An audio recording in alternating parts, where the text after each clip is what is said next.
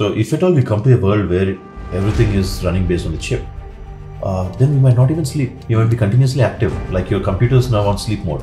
Thinking of it, I'm not able to ask my next question, I'm just in the imaginary world of this Neuralink and what it could do and stuff like that.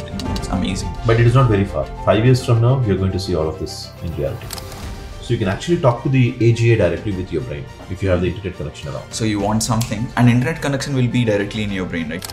It is not knowing that there is ChatGPT, it is knowing how to ask the right question to ChatGPT so that you can get what you need. Prompt engineering. Yeah. Once the AGA really kicks in, it will go beyond the controls. What do you mean? No one would control such an entity. I'm trying to buy this house. I'm in US. Yeah. I can't physically come and see. Yeah. So I can have someone recreate this in a VR environment, and there's a device called Matterport where it will 3D scan the entire room. Okay. And I wear the headset and I quickly see what's happening. Okay. So this is virtual reality. It is not real there, but they can see it virtually. Yeah. But the metaverse is where I can actually live here every day. Okay. Earn money here. I can have sex here, whatnot. So you could actually create an alternate version of you, which is what we call avatar today. And that avatar could also live in this world. You could not get the right health, but in that world you want the right health and you want to play all kinds of sports. So that's how a universe, which is very meta in nature. That's how the concept of metaverse came into picture. But now the torchbearer for metaverse is Facebook. So I think that's what is going to happen. But when is it happening? Jignesh, the knowledge you're sharing is just amazing. People will not find this on YouTube. Hey Jignesh, thanks for coming in and welcome to Decode Purpose with Avinash. So before going ahead with anything, I would love to know what is AR and what is VR, specifically to our audience who are like 20-year-olds who wants to know this in depth. So what is AR and VR? From a technical point of view, AR is augmented reality. So augmentation typically is always extension of the real world.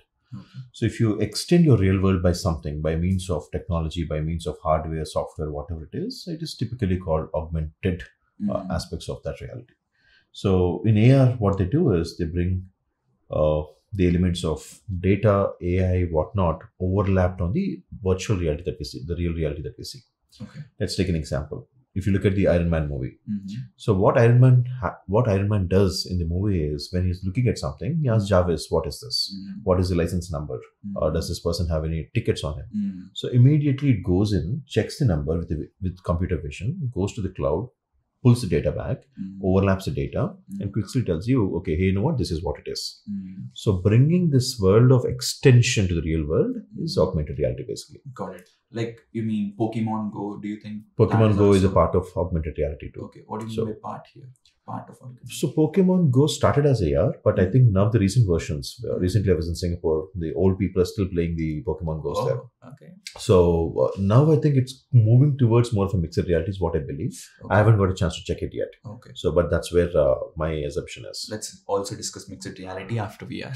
Now, coming to virtual reality, VR is primarily a virtual side of real reality. So let's define the spectrum. We call it the XR continuum. So before we go into definition, let's draw a line. This line is called XR continuum. Okay. Now on the XR continuum, there are two extremes.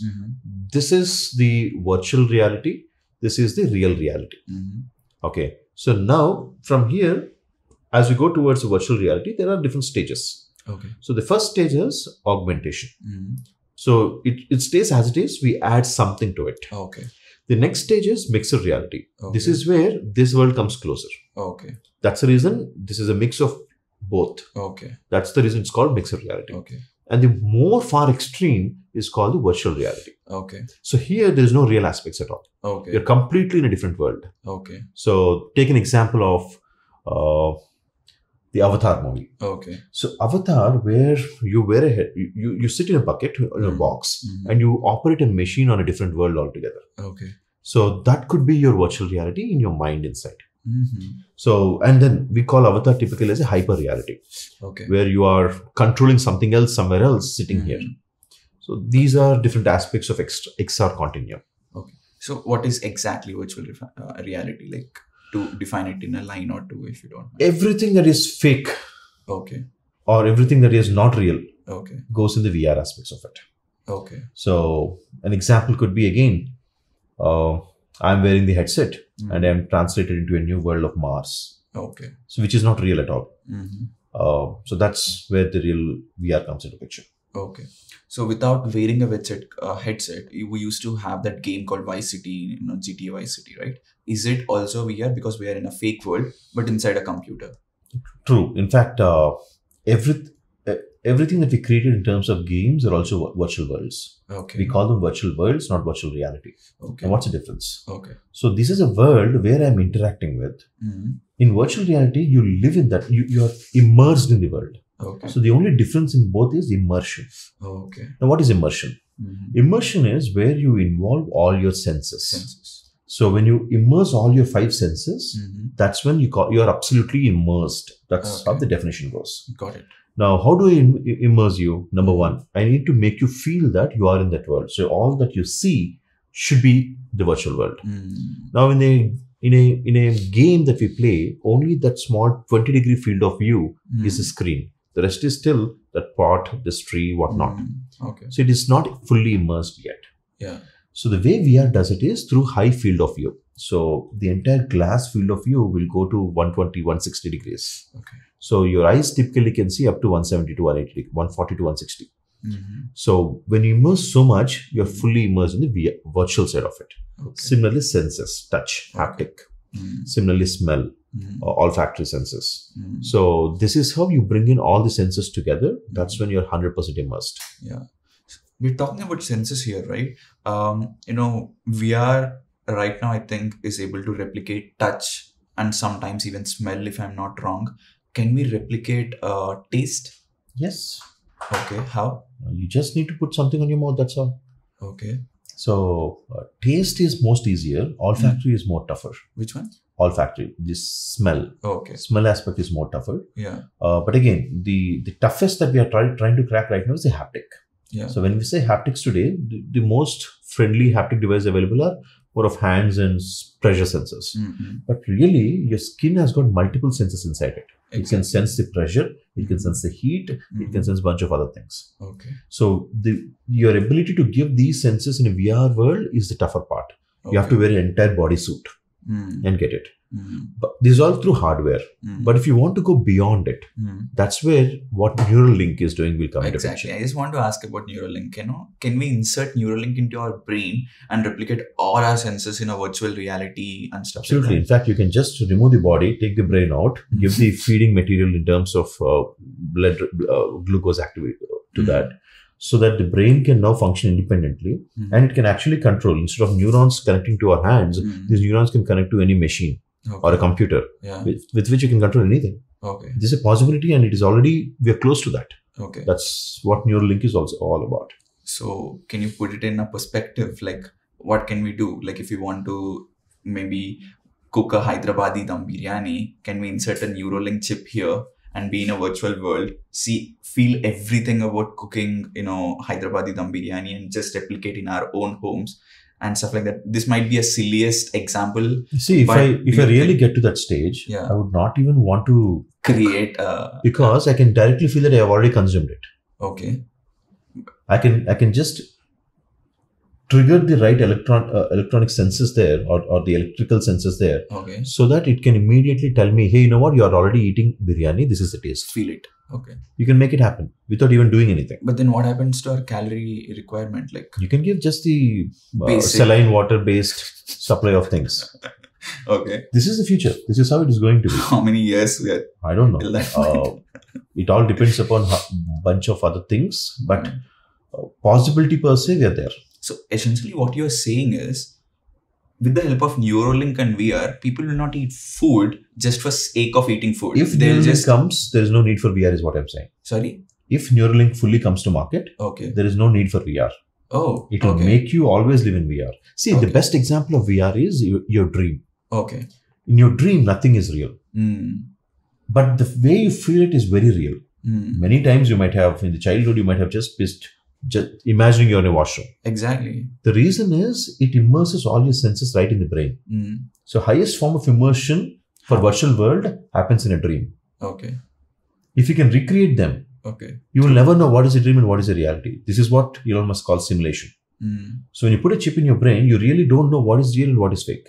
Okay. Because that's how the brain perceives. Okay. This is interesting. Because are we ready as a humanity for that Neuralink world where, See, many things, we are tech guys. We are the science guys. So we don't right now worry about the feasibility aspects.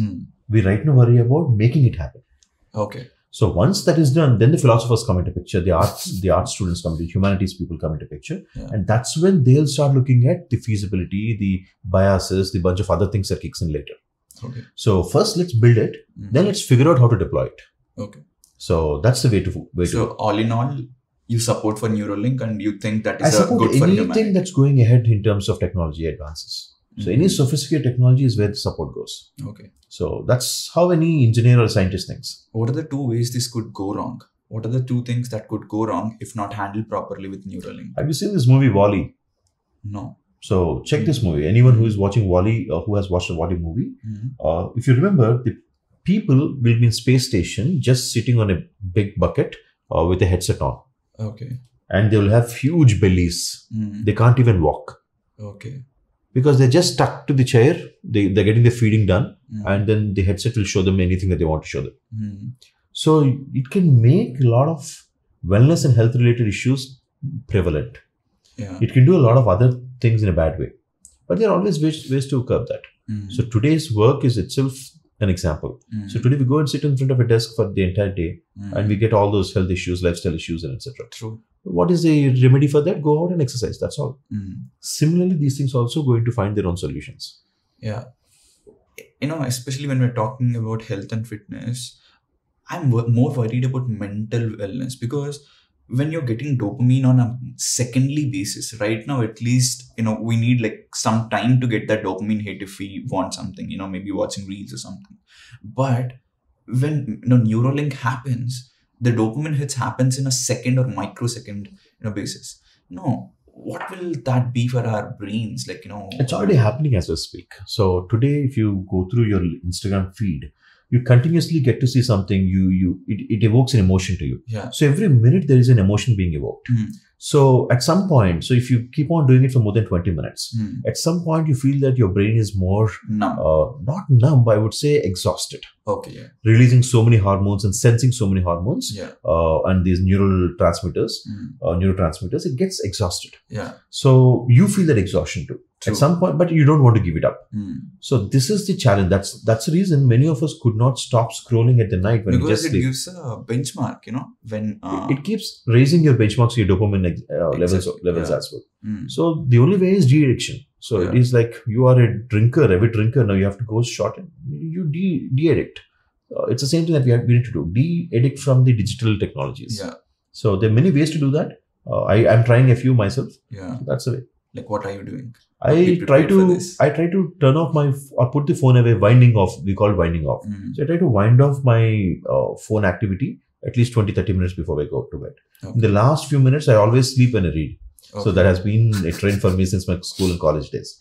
So I take that now. I read 5 to 10 pages. By then, I'll get this sleepy numbness and I start sleeping. So that's the way I figured out. So essentially, reels are at least taking 20 minutes and your dopamine benchmark while you're using reels after 20 minutes, maybe let's say on a scale of 1 to 100, it may be reaching 98 and it takes 20 minutes.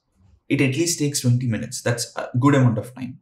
But when Neuralink is in your brain, your benchmarks are above your control. Like it could be even 100, like all the time. So at that point of time, maybe 10 minutes into the day after you waking up, if your dopamine already hit the 100 benchmark and your rest of the day is almost ruined, right? So right now we are talking about imaginary things, which we don't know yet. So if at all we come to a world where everything is running based on the chip, then we might not even sleep. You might be continuously active, like your computer is now on sleep mode. Back in the day, 10 years ago when I was using my first computer, I used to shut down every night. Yeah. Now we don't. Yeah. We let them sleep. Exactly. So it might happen the same way. We don't know yet. This is still a foreign area for us to talk about. And I'm not a researcher actively engaged there, so I don't know much of what's happening in the real world there.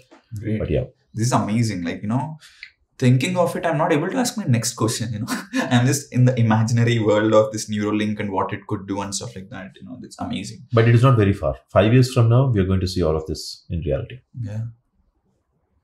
Let's see. So now, coming back from Neuralink, for the people who don't understand Neuralink, in a better way, could you just put it in few words, like a define Neuralink and how it works in general? So you need to understand how the brain works first. Yeah. So brain is nothing but a set of wires inside called neurons. Exactly. We'll have something called axioms, etc. So it's basically wires inside. Yeah. So you have different nodes there. Wherever the electricity goes sparking, it passes in a particular pathway. So every particular pathway in each goes, there's a particular action that happens. So this is how the brain works. Now we call them neural synapses, we call them neural pathways, etc., etc. When a child is born, we don't have a lot of neural pathways created. Yeah. As they learn, they keep triggering or firing these neurons. Eventually, those pathways form. Yeah. So by the age of 10, 12, most of the neural pathways are formed. By the age of 20, they're almost frozen.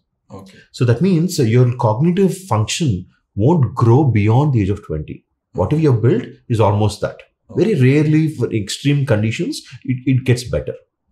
So if you have to test a person's IQ, real IQ, you can test it at the age of 20, because after that it won't grow much. Okay. 20 and then 40 almost same. In fact, 20 to 40 that it will go down actually. So because now your neurons are getting older, it won't generate. So your brain's ability to generate new neurons every day also goes down.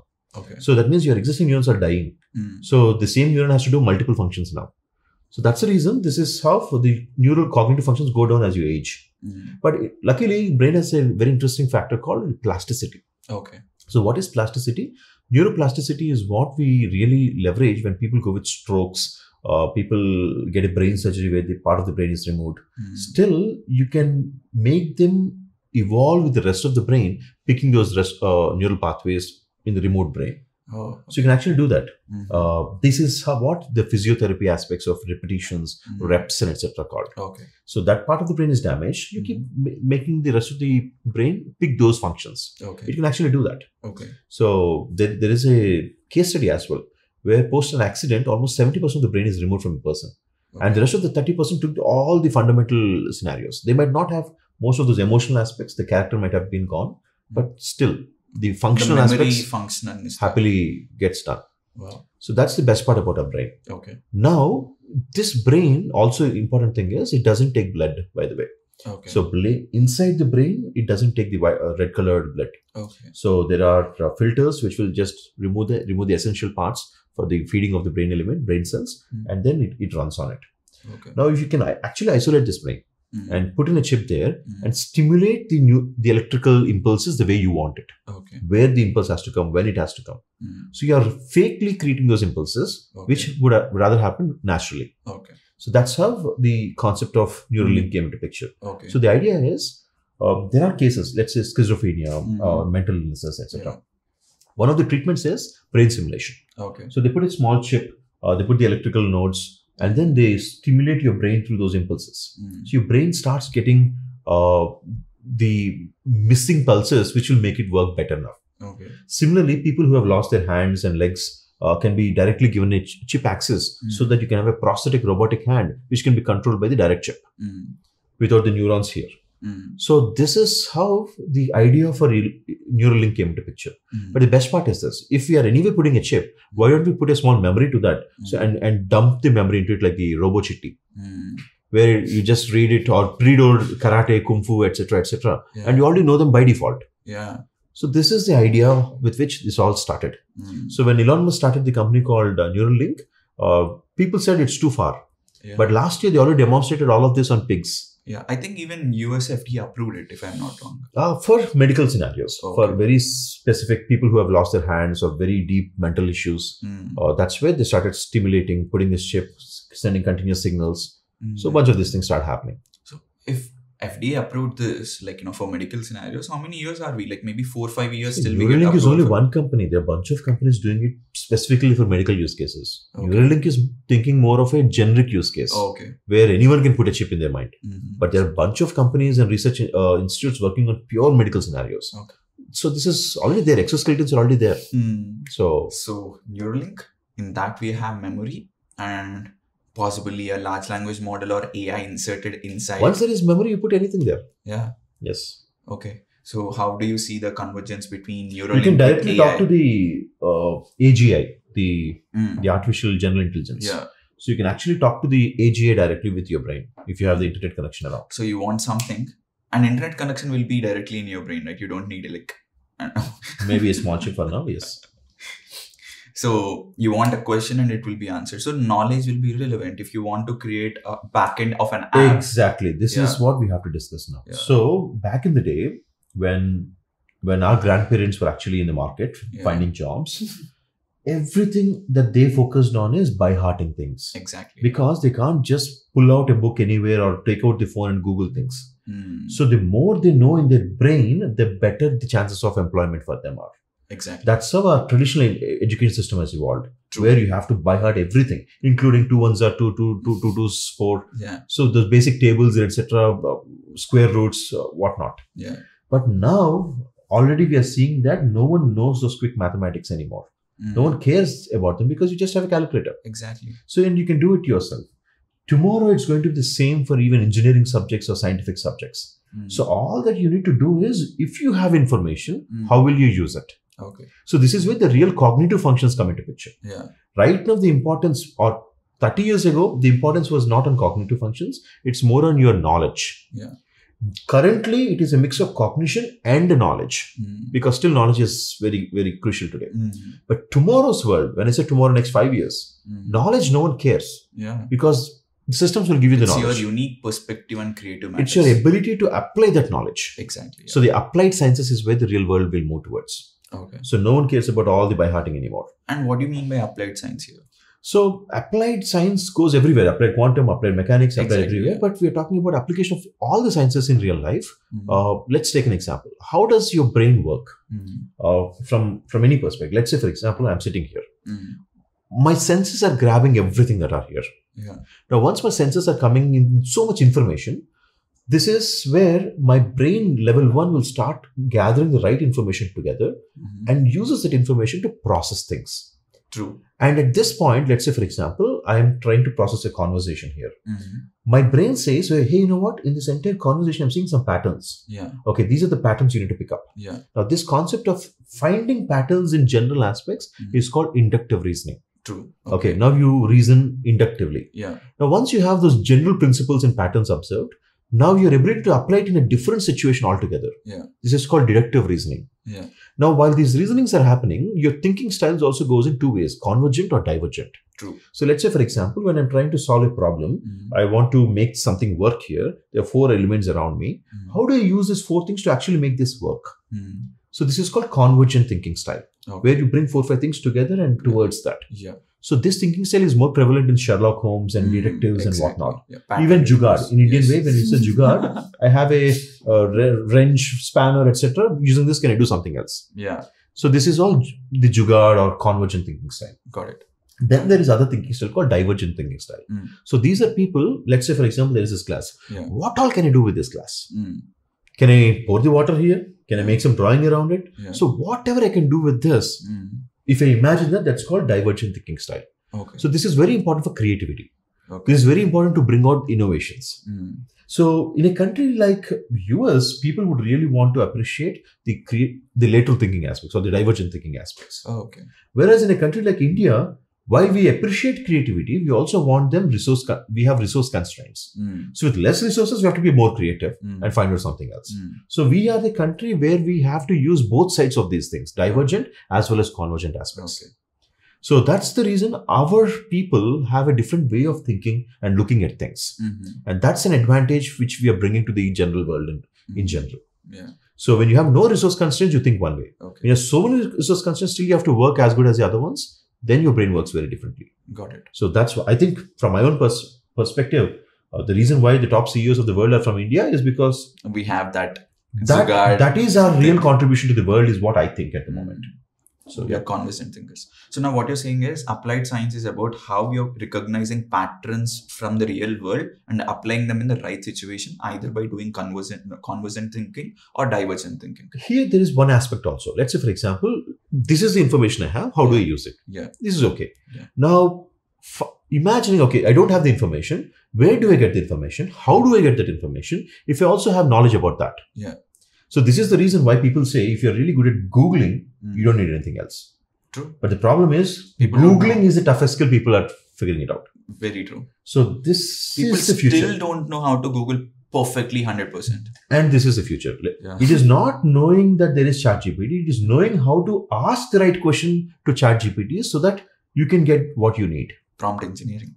That's one we call prompt engineering today. Yeah, which we'll talk a little later. Sure. So now, if AGI is as smart or in fact little more smarter than humans, don't you think it will observe everything we are doing from hundreds of people's, hundreds of perspectives of hundreds of people, and will be also giving that applied sciences to us? Not only information, it will also say, hey, this is the information, use this in this way, because somewhere in New York, someone did this. So in New GVD, you are here. So you do something like this. So you're talking the possible good about it. Let me tell you possible bad about it. If the AGI wanted something to happen, it will make it happen by only limiting the access of information that you have. What you see can be restricted by that. True. So let's say the truth is X, but it will make you see Y. Yeah, that's what our social media is doing right now. Correct. Yeah. So today people are doing it. Tomorrow AGI is going to do that. It is bound to happen. Because AGI is controlled by a couple of companies in the world. So they are not in our bets. They don't want us those to companies. It will go beyond those companies. Yeah. Once the AGI really kicks in, it will go beyond the companies. What do you mean? No one would control such an entity. Okay. So that's my assumption. It will become an independent authority. That's what AGI means. By the way, for anyone who is looking at the podcast today, what is AGI? There is AI, and the future of AI is the AGI, the BAP of AI, where it is called the artificial general intelligence. It might become that one godly figure which controls everything in the world. You should watch the movie called Lucy, and that Lucy movie climax is the possible AGI. Oh God. And there is now something called ASI on top of AGI, artificial super intelligence. It's all the same, yeah. Just like mimicking entire human brain, 100% ability into a code. They're saying, that will be beyond AGI for something like that. So now when AGI happens and when Neuralink happens and we put both of them in our brain, Neuralink will not only give the information, but it will also give you how to use the information. If at all it has the best interest in you, that it really wants to help you, it will also give you that. So knowledge is already relevant right now because of the AI, Google, and all that. And ability to apply that knowledge is soon also going to be not that of an important thing because of AGI and stuff like that, because AGI is as smart as human being or maybe beyond smart. So how are we seeing this? At one point, I think humans doesn't need to do anything. Exactly. We will be chilling on a beach, having a massage. Or you will be used as labor by the AGI. AI might see us like a flies. They'll treat us like a bullshit. Or it might think that we are the harm to the real world or the galaxy, and it might just terminate us. Kill the entire humanity just with one click. Again, these are all speculations, imaginary things. Don't fear, guys. This is not reality, but a possible outcome. So, Jignesh, thanks for all this. So now the main point of this podcast is to actually discuss about Metaverse. So we talked about AR, VR. We also talked about a little bit of mixed reality, where you're using a bit of AR and VR to get the best, cognition or best stimulation possible.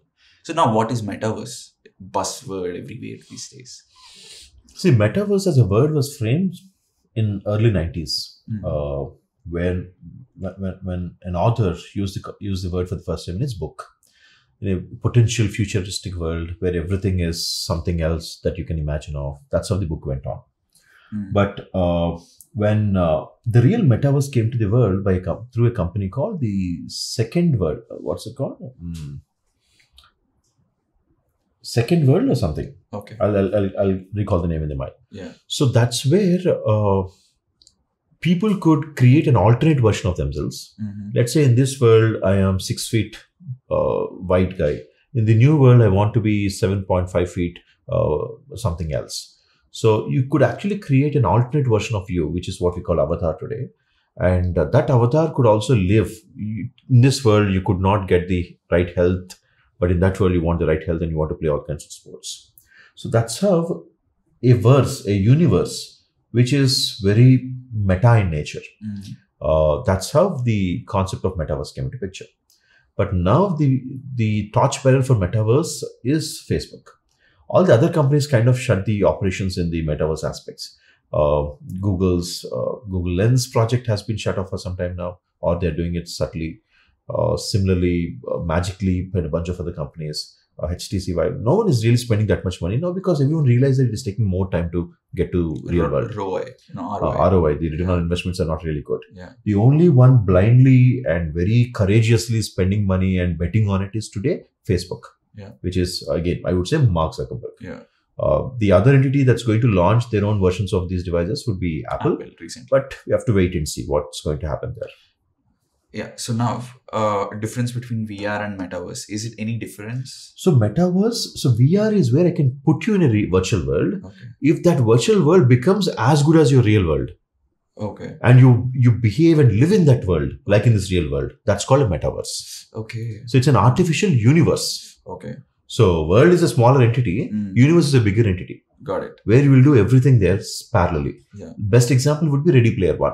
Okay. So if you look at the Ready Player One movie, everyone wears the headset and then in a normal world. But when the moment they wear the headset, they're in a different world, playing targets, challenges, doing multiple things. So that's the metaverse. Wow. So VR is a world where we're going in and observing things, and Metaverse is like, what if we could make that world as real as possible? Simple example. Yeah. VR's best example could be, I'm trying to buy this house. I'm in US. Yeah. I can't physically come and see. Yeah. Now I can have someone recreate this in a VR environment. Uh-huh. And there's a device called Matterport where it'll 3D scan entire room. Okay. And I wear the headset and I quickly see what's happening here. Okay. So this is virtual reality. It is not real there, Yeah. but they can see it virtually. Yeah. But the metaverse is where I can actually live here every day. Okay. I can just live here. I can have, I can earn money here. I can have a sex here, whatnot. I can do anything here. So that's the universe where we're talking about. Got it. Now that we're talking about sex using metaverse and stuff, how are we seeing the convergence of sex dolls having sex with metaverse? Like, do you see any patterns here? Because I feel people were depressed and they were not able to form connections as much as we formed in 2010 or 2015 because of multiple reasons these days now. The dopamine hit, which we talked, even a USA survey. See, there are two aspects here. First of all, we need to understand the importance of porn in technology industry. Yeah. So if you look at any technology, starting from internet as it is to mobile tech or 5G tech or whatnot, everything started and got exemplified using with this industry called porn. So first adopter for the cutting edge technologies has always been porn industry. Oh. Yes. So, and when it got a decent traction and a critical mass, that's when it went into the real world. Just imagine, the internet speeds would not be what it was if not for porn. Oh. Because people are so struggling to figure it out, watch them without buffering and etc. So people, and it's the highest volume consumption in the world back in the day when YouTube did not exist as it was now. So from there on, when you start looking at those remote devices or VR headsets and etc., the continuous biggest use case still is in gaming and the porn. So porn industry in a way has been the propeller of technologies, new technologies. That's part number one. Now part number two is more to do with the mental aspects of it. So again, as we discussed earlier, it's all instant dopamine. If you're getting something instantly, why do you want to worry about it with extra pain and effort and exactly? Yeah. So back in the day, for you to have the dopamine release of having a sex, you need to first go out. Let's talk about US market, not Indian market. You need to go out, find a girl, try to date, try to get the first date, second date, third date, then eventually you start get there. So this is a journey. So it gives you slow dopamine, level-wise dopamine, and the final one is the climax. It takes the real effort and time as well. Yeah. So it's a process and it's a distant process. Today, with all the tech and everything that we are seeing here, dopamine itself is so regularly available. So back in the day, if you get success, Imagine your parents. The days when they used to get the dopamine is, number one, maybe on Saturday. Number two, maybe you have achieved something big in the school or college or Sunday. So there are limited moments of dopamine release in a month for them. Okay. Whereas today we have same amount of intense moments in a single day. Maybe an hour. Maybe even more. Yes. Yeah. So that's the reason you slowly start getting away from those aspects of dopamine aspects too. At the same time, work also. The pressure. Back in the day, the pressure point of view, we are not really pressurized to earn so much in competitive peer world, etc. Today, someone is earning 1 lakh, now I have to earn 2. Someone has bought a BMW, I have to buy 2. Someone is taking a residence in a big community, I should buy 1. So every day, the desires and aspects of aspirations are going up and up. So the work is so much now. You look at the Japanese market, they are the most competitive market in the world today. Very true. And because of that, they are the less active market in sex. And they are the less active market in the reproduction right now. In fact, Japanese government introduced sex hotels, right? Maybe it's that for that reason. There are a bunch of other things. Japan has been always ahead in terms of anime and a bunch of other things as well there. Yeah. But that said, I won't take Japan as a good example because they are not really good at respecting women. They see women as still dolls and etc. They see women as second generation, second level, etc. Okay. So that's the reason Japan is not the right example to take here. But what I'm trying to convey here is markets where competition is going up. Okay. Where young people are seeing many things competitively, want to do so many things, there's so much to do, etc. And markets where the dopamine release is continuously happening. This is where the reproduction of those markets are going down. Look at any market for that matter. The first markets which are getting older and are not getting enough young kids or children born are the markets which are again fast forward. US, Japan, Germany, these are the oldest markets. In fact, from a startup point of view, if you're looking at these markets, the next generation is all about geriatrics. So tools and products for older people. Because older people are not anymore 60s, they're going to be 80s and 100s. True. So that's the reason. Tools for the older people, softwares and solutions for older people, that's the next market opportunity. Okay. In those markets. Okay. Whereas in a market like India, the youngest world, the highest populated, where China was 20 years ago, we are today now. So our spectrum is very different. True. So we need to look at businesses very differently in different markets. To get back, reproduction, sex, etc. 2 reasons. One, people are getting busier in their own life with so many aspirations. Unlike our parents, aaram se chill, shampoo ghar pe jao and then relax. That's not anymore the case. Second one, over dopamine release in a day. Okay. So these are the other aspects. Yes. So now, will this impact in a good way or a bad way? It's a bad way. Everyone knows it. Okay. Everyone knows it. So those who could cater it very well are the ones who are going to crack the system. Got it. And believe me, if you don't do it faster, these behaviors will slowly get embedded in our DNA, and this is what will be passed forwarding down into to the next generation. Correct. Wow. So it won't take a lot of time to actually embed behaviors into DNA. How many years it will take? I don't know, but I think it used to take multiple generations, but these years, things are going pretty fast. When you observe a small kid, let's say 10 years ago, a small 2-year kid, the way they act, the way the cognitive functions are, to today's 2-year kid, drastic differences. So that means the DNA is quickly adapting faster. And the next generations are coming faster with more evolved senses and experiences of their parents. Okay. So what should we do to prepare? We don't do anything. Just cut down these things, follow those good, interesting aspects. Cut down what things? Cut down dopamine release continuously. Okay. So set your timers, ensure that you don't spend more time there. Find tasks and create a curriculum for yourself where you have prolonged delay of release of dopamines. Okay. So you have to create those tough tasks. Okay. Let's say, for example, fitness.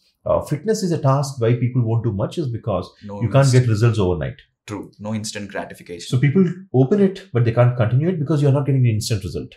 But if you could spend that enough time to continuously get there, that's when the result comes. Delayed gratification also will give you a deeper result. So one of the interesting concepts here is a challenge called 75 Hard. Okay. It's a very prevalent challenge in the US market. India also has done a lot of these things. Many Instagrammers did that. And I personally did it a few months ago. What is it? So it's a 75-day challenge where you have to follow 5 tasks every day for 75 days. Okay. If you miss one task on a day, you have to restart the challenge. Okay. So this, unlike many people think it's not a fitness challenge, it is more of a mental challenge.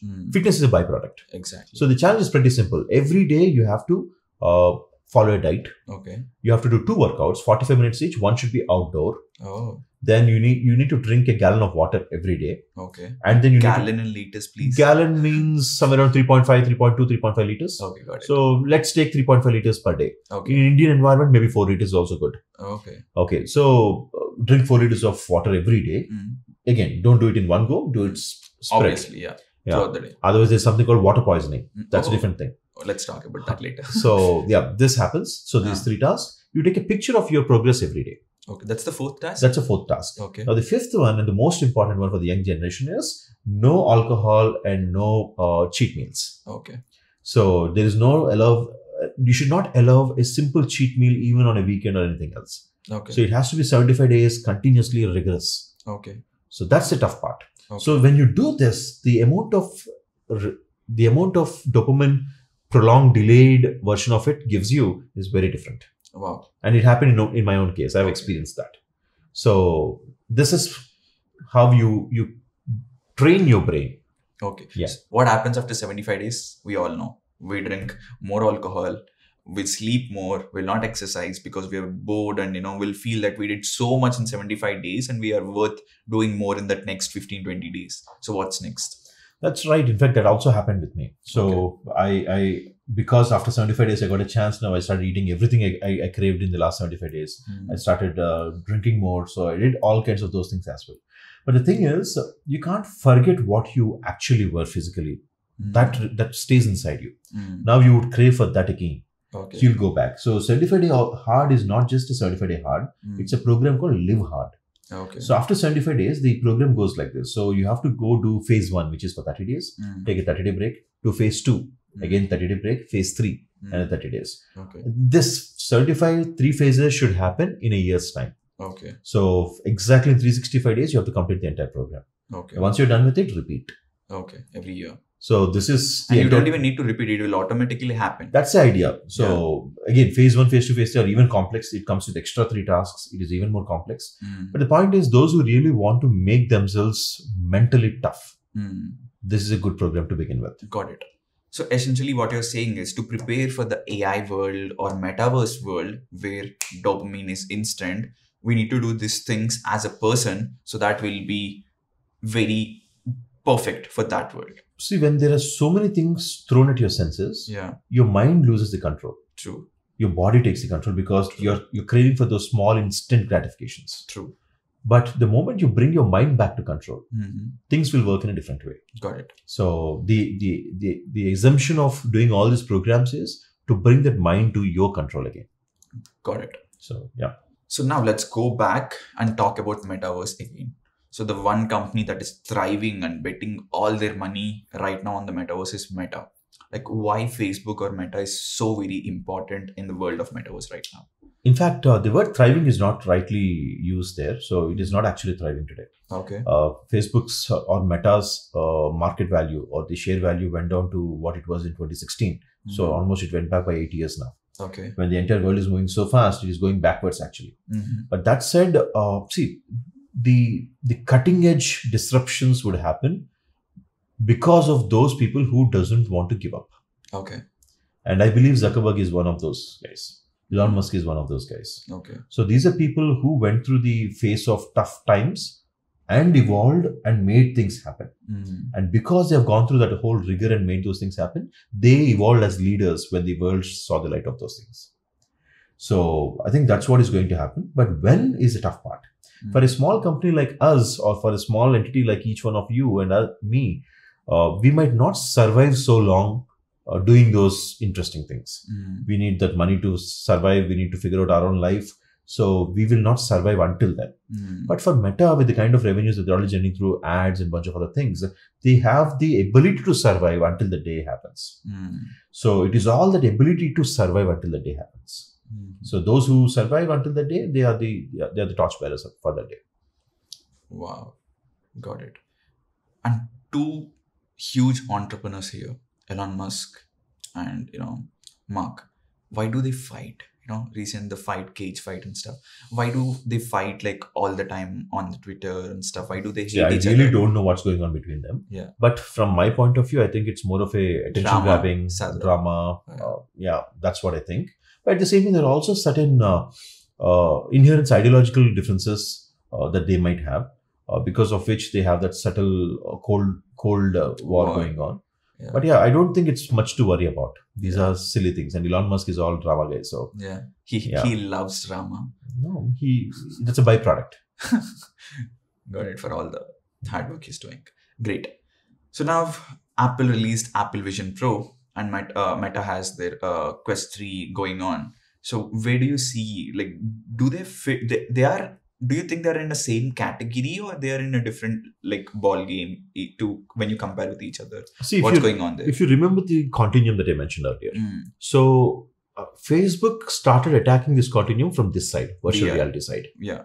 What Apple is trying to do is to attack this from this side, which is the augmented reality side of it. Got it. But eventually, both of them wanted to make it a mixed reality headset. So, whatever Meta Quest Pro we recently launched, it is not just a VR device. It can also, the cameras can turn on, and it can also work as a mixed reality device. Whereas what's done by Vision Pro, it is fundamentally AR device, but it can also be used as a VR device. Okay. So basically, both of them are coming towards the same direction, but they're starting from different endpoints. Okay. So we need to see which endpoint is the closest path to success. Okay. So that we don't know yet. Okay. So only once we see the device hands on, that's when we're gonna know more about it. Okay. So now AR, Apple, VR, Quest, they're trying to reach the mixed reality. And what is Metaverse here? See, Metaverse is a world which this mixed reality will be leveraging.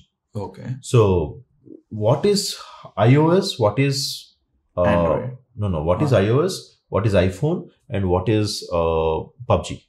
Okay. Now, what's the difference? Okay. One is hardware. The second one is software. The third one is actually the content. Got it. Metaverse is the content. Okay. Metaverse is going to be the content of it. So VR is a technology. VR is a tech. Hardware is the other aspect. Okay. So yeah. Is Microsoft also doing something here? Yeah. Microsoft has got something called Microsoft Lens. They are the first ones to actually use the word mixed reality. When they launched Lens, they call it the MR device. Not AR, not VR, they call it MR. Okay. So Facebook uses VR as a word always. Now these guys are using, Vision is using AR as a word, keyword. So Facebook, Microsoft is the MR word. Okay. Again, at the end of the day, everyone is trying to create the same thing. They're naming it, calling it, they're creating their own definitions, they're creating their own differentiations. So we don't need to bother about those things. Got it. So do you think, since the rise of AI is happening right now, like every VC is investing a lot of funds in AI rather than Metaverse because it's a delayed gratification and that's instant gratification. So are you seeing little bit of pullback in Metaverse, AR, VR technologies because of AI? Absolutely. So see, what happens is investors are not gods. True. They don't know. They also don't know what is going to be successful. True. But they also want to ensure that they are not failures when their counterparts are doing the success. Okay. That means if someone is investing somewhere, they'll blindly follow them. So most of the cases happen that way. So when entire India is getting funded on edtech, every investor run behind edtech. So even if you have a zero product, people got investments. Now it's slowed down. So same story. Same story is going to happen here as well. So VR has its day. 2012 to 2016 was when a lot of investments happened on VR. Again, nothing much happened big in the market. 2020, 2022, in those 2 years when Meta changed the name of Facebook to Meta, again, people said, okay, something big is going to happen. So they carried on with that investment. Then they realized nothing is happening. By then, AI came into picture. So now everyone started betting on AI. Yeah. See, the way investors work is their fund cycles are 8 to 10 years. Yeah. So they have to make their money in 8 to 10 years. So if something is not going to really be successful in the next 8 to 10 years, they'll not spend money there. Okay. They'll rather spend their money invest their money where the success can happen in the next 8 to 10 years. So that's where these AI-driven investments are happening today. Yeah.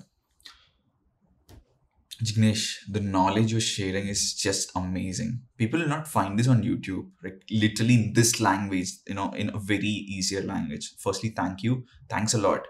But before that, where are you coming from? What's your story? Like, I didn't ask you this question before because I want people to experience your knowledge first, not your story. And I also believe you have a good story to tell.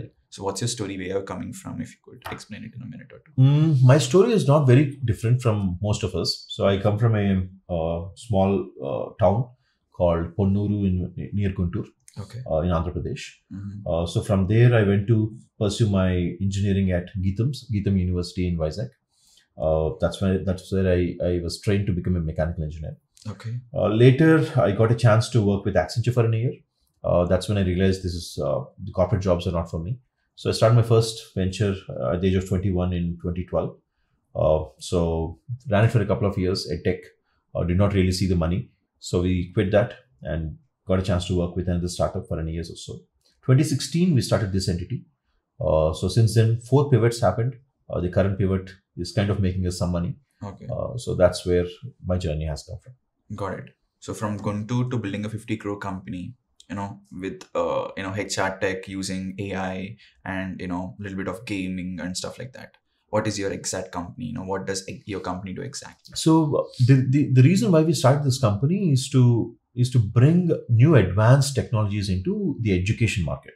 Okay. I always believe that. I'll tell you my own personal example. Back in the school in Ponnur where we studied, most of the classes used to happen on the outdoors, sitting on the mud with a board on the tree, and etc. Most of the classes, not all the classes, but most of the classes we experienced that way. So back in the day when we were studying lessons on pressure, mercury, I'm a physics geek. We used to have a chapter where mercury, you have to take it, you have to invert it, and then you'll see the pressure, barometer pressure, etc. I never got a chance to do that experiment. Okay. The reason being, we don't have access to that much of mercury in a small school like that. So many kids who really want to do things, learn things in a practical way, could not get it because of lack of resources in those markets. And I was one of them. Okay. So that's when I said, if I have to do something to actually make things more practical. So my first venture was all about that. Suraj and I, when we started that, we wanted to create the alternate education system which is practical in nature. But we realized it is not that scalable the way we were doing it. Yeah. When 2016, Oculus officially announced that they're releasing a consumer version. Next month, HTC Vive announced that they're releasing a consumer version. We said this technology might help us do something. True. And that's how we brought VR and we started working on creating POCs on education side of it. Then, by the way, this is the time when BYJU'S is still not something that is as big as what it was. So no one really betted on education or a tech market. Tech in using AR, general. VR. Yeah. Correct. Forget AR, VR. Oh. AR, VR is too far. Okay. I'm talking about generally a tech. Okay. So that's when we realized this is not going to be something that is going to kick off, especially for a 25-year-old with no knowledge in computer science So or anything essentially, else. you started this to converge edtech with AR, VR, Correct. so that people could understand it, because you're coming from a background where you're not able to do those experiments, lack of resources. Correct. So how about getting these resources into your VR headset in a virtual reality or doing those experiments? Imagine the case. I'll give you an could do example. that right now. Literally, people are not doing that right now. See, There's you no can- company. So there are two things here. You could do something for the sake of doing it. You could do something for your satisfaction. You can do something which can give you satisfaction as well as money. Okay. I always looked at the first two. That's the reason I never made money. And what I realized is, if you don't make money, if you're a small tree, you can't give shade to many others. If you're a big tree, you can actually give shade to many others. True. So you have to actually become big first Okay. to actually do something really solid. Look at the best examples, Elon Musk to anyone else. They first built something where they got a big exit. Now they could pursue the world-changing ideas. True. His first startup is not something world-changing like it is right now. It's very... Back in the day, it yeah. was still considered world-changing. Yeah. PayPal. Yeah. But yeah. But still- before PayPal, he did a video game exit. That's where he got a lot of money. that's a small one. Yeah. Yeah, very small. But yeah, coming back, Yeah. this is where we realize that, you need to do something which you will get satisfaction in, but at the same time, it should also make money. Yeah. Now, money-making aspects, some things are too early for the market. You can't make money from it today. Okay. But maybe 10 years from now, yes. Okay. Now, can you survive the 10 years doing the same thing? Maybe no, because you don't have that kind of money. Exactly. Or investors are not willing to give you that kind of money. Yeah. So that's when you have to pivot. So what you believe is people in a mass scale can't afford that 60,000 VR headset right now to consume your education. Affordability is one thing. Yeah. Usage also. So are they finding it really useful? I'm talking about my experience 15 years ago in my school. But today, now almost every school has got this equipment. Governments are spending the money on practical aspects of things. Not everything, but most of things. Yeah. So you should also see the social relevance at the moment. So a bunch of other things also kicked in there. But that said, this is how we start pivoting. We realize this is not how it works. So we pivot. Pivot is nothing but you change the idea. You shift your path. So we pivoted like the 3 times, and finally we realized there's a potential market in enterprise assessment space. Okay. So still at tech, still doing understanding people in education, learning, etc. But now assessing what do they have inside in terms of the brain capability, neurocognitive abilities, behavior, personality, communication, knowledge. So these are the things that we said can make money today. So in that journey, we shifted the gears to building VR-based talent assessments. By the way, we're the first in the world to do that. Wow. And actually, we got customers paying for that. We got customers like Accenture, Virtusa paying us, Maruti Suzuki. The very company you worked there is now Yes, your client. that was my customer, by the way.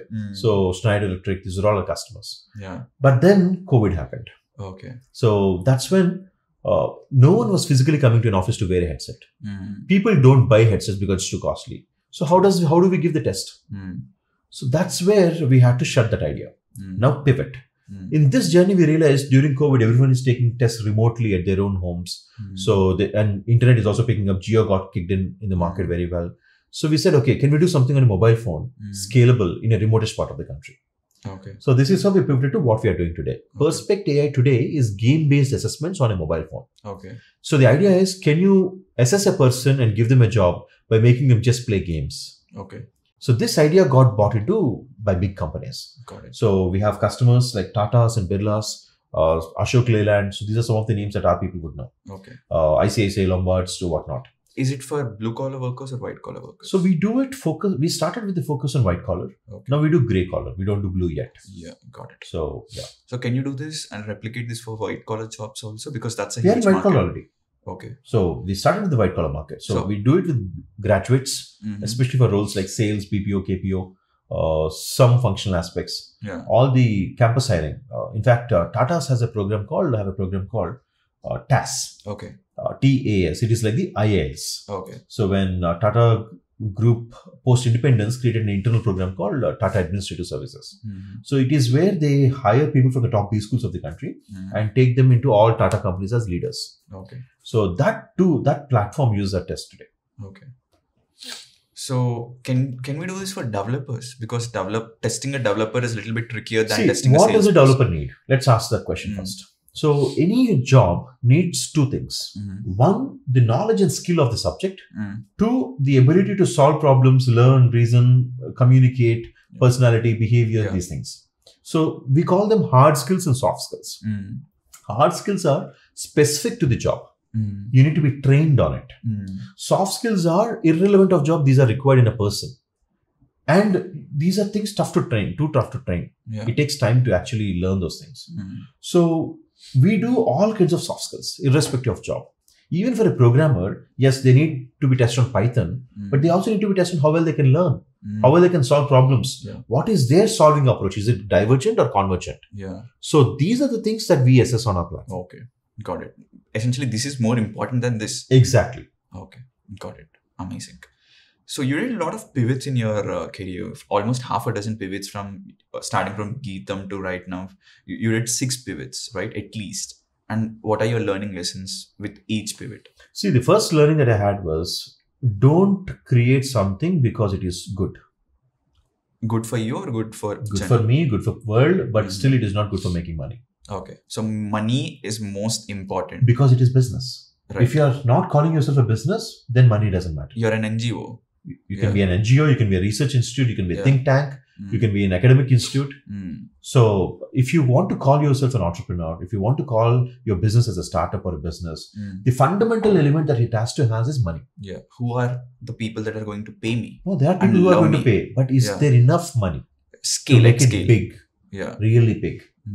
So I'll tell you an example again. So today in Indian market, the assessments, all the Indian top players, Metal, Aspiring Minds, AMCAT, all these co-cubes, all of them together do not make more than 1,000 crores revenue.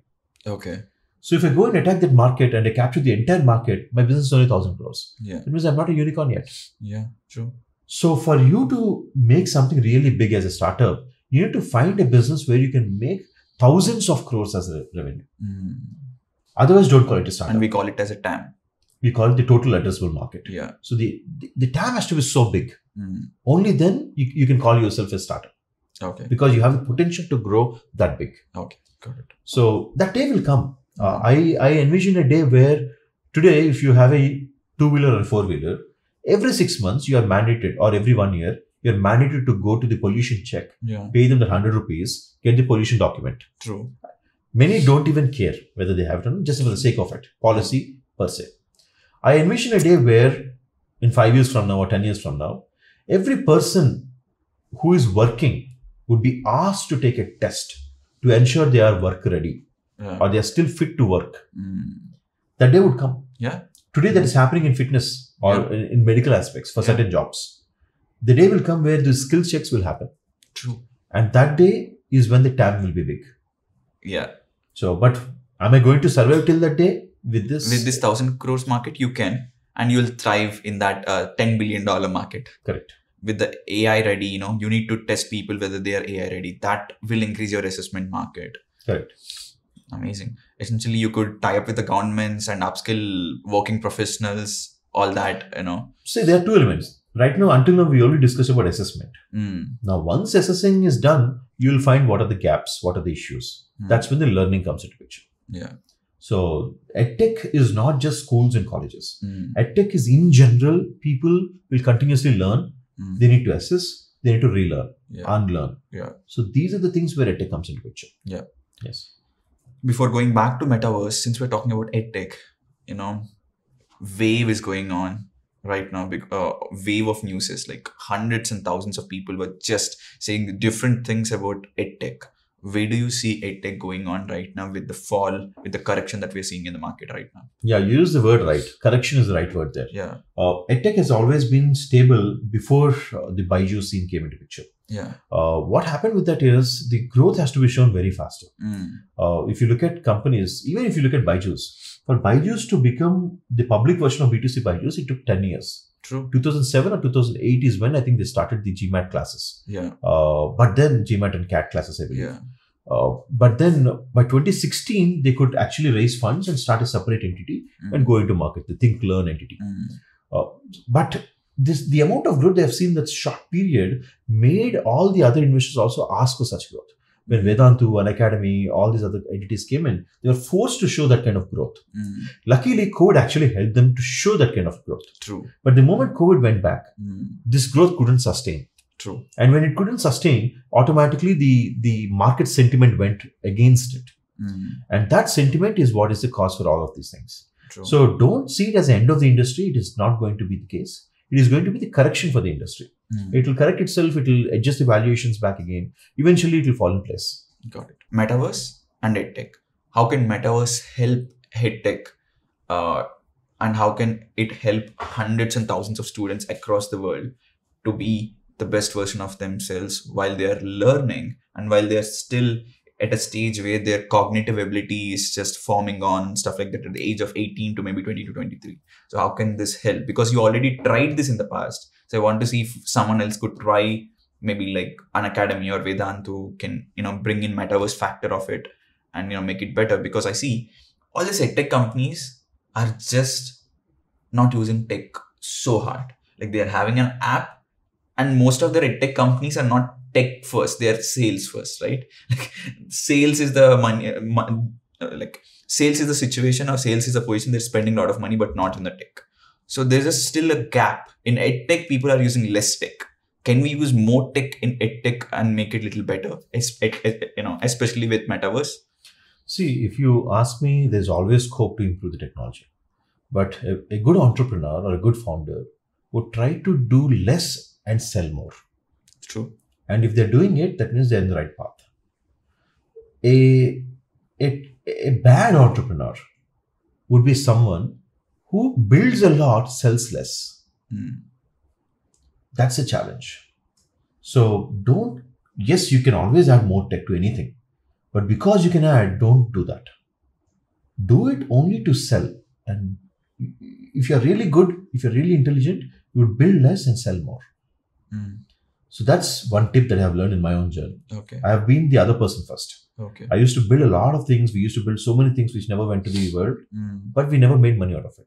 These days, we don't even build. We just go and sell first. Yeah, that's what I did with my company Freedom with AI. I didn't build the course. I didn't build the community. I built a webinar just sold and then created my whole company's backend. Exactly. So that's the right way to make businesses work. Okay. So that said, there is definitely two important ways where we can leverage VR and Metaverse. Way number one is the content side of it. VR definitely provides you the access to things which are otherwise not really possible with the school markets or college markets. Take an example. In my engineering, I was so fascinated about welding. I used to go take the rods, start welding things. I used to practice it a lot. But I was always asked to stop because welding needs those extra rods to be consumed, and I'm consuming more rods than my quota. So it's not good for them, not good for the college budget. So I was asked to stop. But if I was given enough time and chance to continuously do that, I would have become a great underwater welder who would be earning multi-crore salary as well. So that's a possibility. But the point is, why are such possibilities not happening? Because of lack of resources, access to those resources. And one of the reasons which we can't blame our own colleges or governments is the budget behind it. What if we can make all of this without any consumable budget on VR?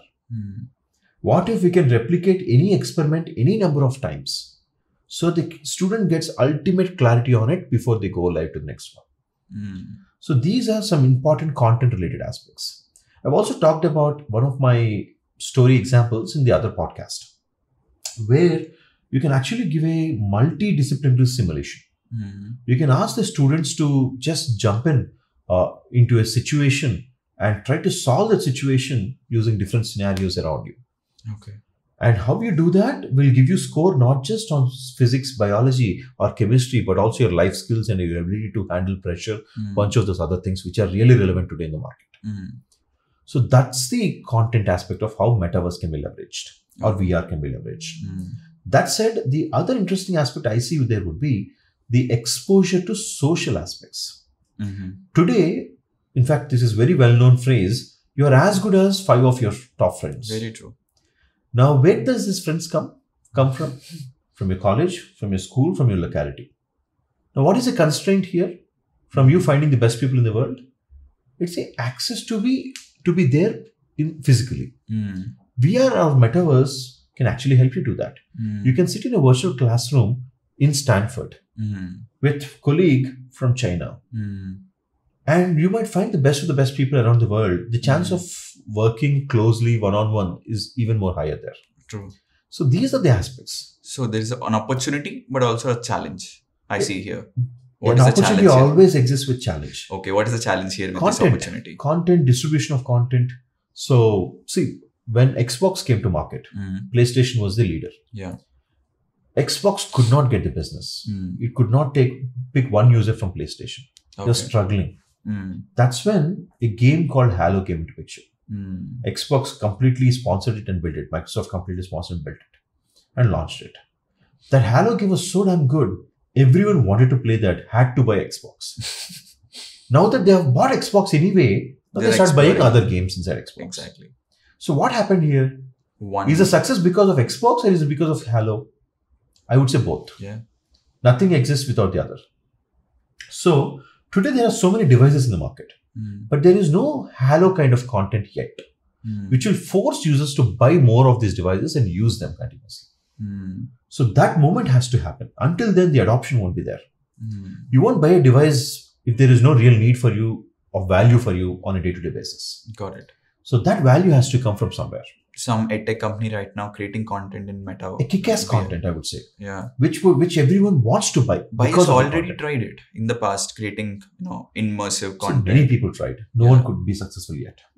The entire industry is waiting for that one content to come out. Given 100 crores of funding, would you try?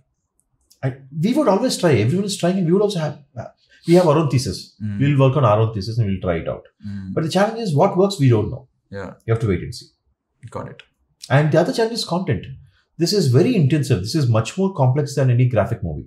True. So you have to create so much content, so easy to work on lighter devices, processing power, live rendering, bunch of these things. So it's a journey. It takes time. There Maybe 5 years. Technical challenges. I don't know. If you have asked me in 2016, I would say 5 years. No. But now it's already 5 years from 2016. Or no, 8 years from 2016. Yeah. So I would say another 8 to 10 years. Okay, got it. So now, okay, let's get back to the other market. We talked metaverse with edtech. Let's talk about metaverse and crypto. Like crypto and blockchain is in one parallel line, and on one line, and parallelly we have metaverse. A lot of $1 million companies were popped up in 2021, 2022 when Facebook changed their name to Meta in the crypto area, right? What is even the link between crypto and metaverse? Like, how are they even related? See, first of all, we need to understand this. When you call a company $1 million company, 10, 15 years ago, we used to do that because they're making that kind of revenue. Yeah. Today, they might have not made zero revenue.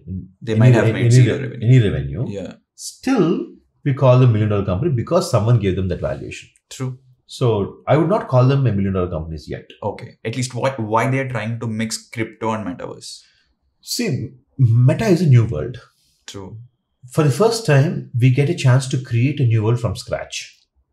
Exactly. When you get such opportunities, would you want to do it the best way possible? Or do you want to continue with the current issues that we have in this current world? Obviously the best. So that's how people started looking at the crypto world or the blockchain world. Okay. So blockchain to be brought into real world today is very tough because so many systems have to be changed, so many concurrency aspects, processing data, multiple storage systems. So it's so diversified. True. It needs a lot of work to be done. True. While given a chance in a new world, can I start it from the beginning itself? Definitely yes. Okay. That's the approach that they've taken. So today in the land records, we don't have blockchain yet. But in the virtual reality world, why not have the blockchain from day one for the land records in the VR? Exactly. VR lands. Yeah. So that's how the concept started. Yeah. Today, let's say there is a Picasso painting. Now a Picasso painting, we don't know whether it is Picasso or not if someone really duplicated it well. True. But what if, and you need to have those art appreciators, museum experts to actually come in, fly through, check whether it is really the real one or not. Yeah. What if in this world, we have the blockchain embedded NFTs or the artwork or anything from day one? Okay. So that's the idea with which the blockchain or the NFTs or all these crypto related aspects came into the metaverse worlds. Wow, this is amazing. It makes more sense right now, than before because we're building a real world and we know crypto and blockchain together be a better versions of our current versions, and we're just embedding them into this, metaverse. That's amazing. And you were talking about the land, like, you're just drawing parallels between the real world land with metaverse land. Why people were even purchasing the land that you can't see in the real world in metaverse? Why they're spending crores? In fact, I saw people were spending like millions of dollars. Why? See, take an example here again. There are a bunch of NRIs, especially in the Telugu states, who went to the US. They will never come back. But still, they send money here to buy lands and buildings, etc. Why do you think they build it? Investment. They will never see it. Yeah, but Investment. appreciation. And what is the purpose of investment? Appreciation. Appreciation. Yeah. When will appreciation happen? Supply demand. Yeah. So when supply is lesser than the demand, you get the chance to make money out of it. True. So who will make the maximum money on that day? Those who have invested very early. True. When the supply is more. When they buy it at that stage, when demand gets more, they can actually make money. True. Exactly the same science. It is for the first time a world is launched. So a lot of supply, less demand. Buy it now, cheap. And bet on it. You are speculating it. You're betting saying that this world will become eventually something that people want to use it. In that speculation, if that speculation goes well, you would have a multifold ROI. But how to find the best world here? Nowhere. That's not a possibility. How do you know what's the right place to invest, which building to invest in?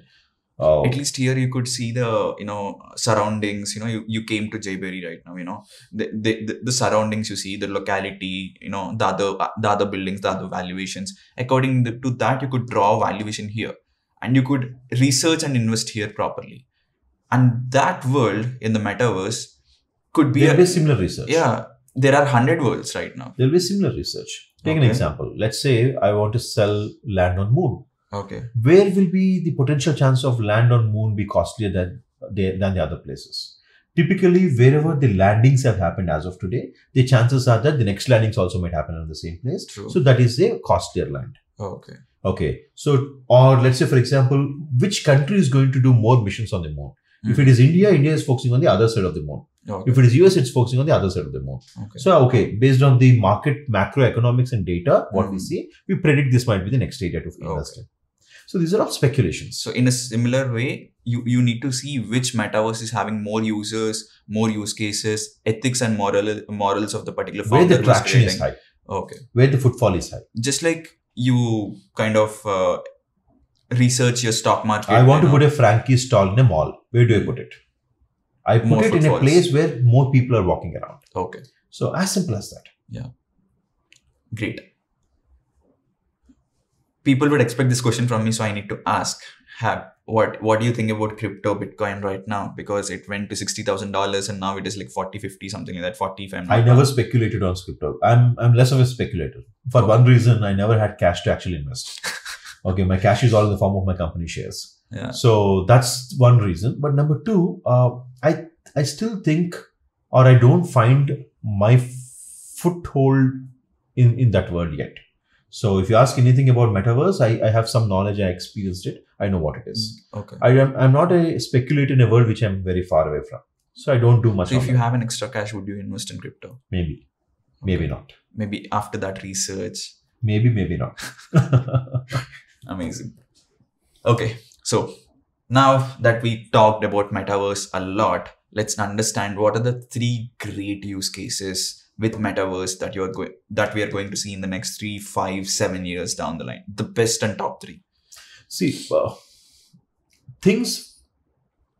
understand how the evolution of technology happened. Yeah. Evolution of technology started with convergence and lateral aspects. True. Let's understand these two. When alarm came, what was the first form of alarm? The key one? Yes. Yeah, analog. How did it evolve to a digital one? Yes. Okay. When camera came, what was the first form? Analog. Kodak reels and etc. Then the DSLRs came. Yeah. Okay.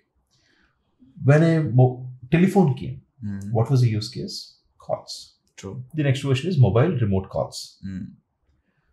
When smartphone came, all these things started converging. True. Nothing new.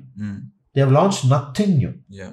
Everything converged into one device. True. The comfort of having everything in one place, in one thing, that's the easier part. That's how the classic Apple, Correct. iPhone. The pitch was that. Yeah. If you go back to Steve Jobs' pitch that day, he would show this, and all in one place. That's your iPhone. Yeah. So that's convergence. The other level of innovation would be in terms of lateral aspects, which is completely something that doesn't exist. So if you look at electric car, it's something that never existed earlier. But now an electric car where you can also play a game inside, which you can just park anywhere and use the LED lights to make it more of a music system. This is the convergence going on. Okay. So this is basically how any product or innovation would go in. Now to answer your question, here this example will fit in the structure there. Okay. So essentially what you're saying is all the technologies we have as of today, the journey from analog to digital will continue to be in the metaverse. That's what you meant? Convergence.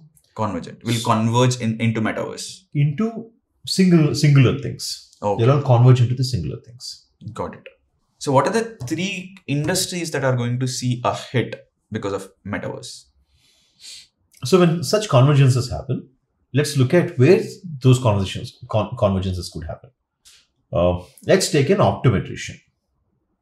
Back in the day, if you need eyeglasses, you would go to a hospital. There would be an optometrician there. They would check it. Then you go to the vendor where they'll create those glasses for you and give it to you. Now, who lost the job first? The optometrician in the hospital moved to the eyewear shops now. True. So you have a small machine where you can go and quickly check your eyesight and start with it. Now, what if a similar thing happens using VR? Near-far vision, peripheral vision, and a bunch of other vision checks on a VR device in a school in a tribal area. Can happen. And these school kids would never need to go to an optometrician. They would never need to go to the optometric shop, because now you can just wear the headset every 6 months in the school, quickly get your eye diagnosed, and immediately the order will go to Lenskart, and your order would come and hit you in the school. Before you move on to the second and third one, I have a here. Irony here is, it is easier to get your eyes checked with your VR headset, but it will impact your eyes, right? Like your eyes will be impacted a lot because you're seeing it with like here. So what do you? That's fine. See, there are always ways to mitigate and navigate through that. So it's, even if it is very close to the eye, how much radiation, how much light do you send inside those bunch of other elements that Can we optimize that without affecting our they're all eyes? doing it. That's all being done. That's exactly what Meta does. Okay. Meta's research is all about using the right kind of lens. They call it Fresnel lens. So how to provide that, how to give the stereoscopy without latency issues. So their whole core research is about these things. Wow. So they are already on it. You don't have to worry about it. So 3 years down the line will not have any effect, like so much effect. Might. But then it is still research. Yeah. Who will it affect more? Is it young kids, or is it old people, or is it general population? Yeah. So that's a research. How will you know the research? Only after some people go through the 3 years of rigorous data points. So you have to make someone sit there for 3 years. Yeah. And actually collect the data. So if that tech you're saying, building a glass that will not affect eyes, if that would have been successful, we should have already seen that in our mobile phones, but we still don't have a glass on our mobile phone that affects our eyes. Now we're talking about here, like mobile phone is here at least. So how will that be any successful? Check a company called Magic Leap.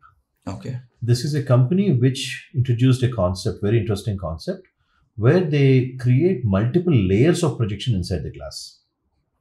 So right now in your glass, it's a single layer projection. True.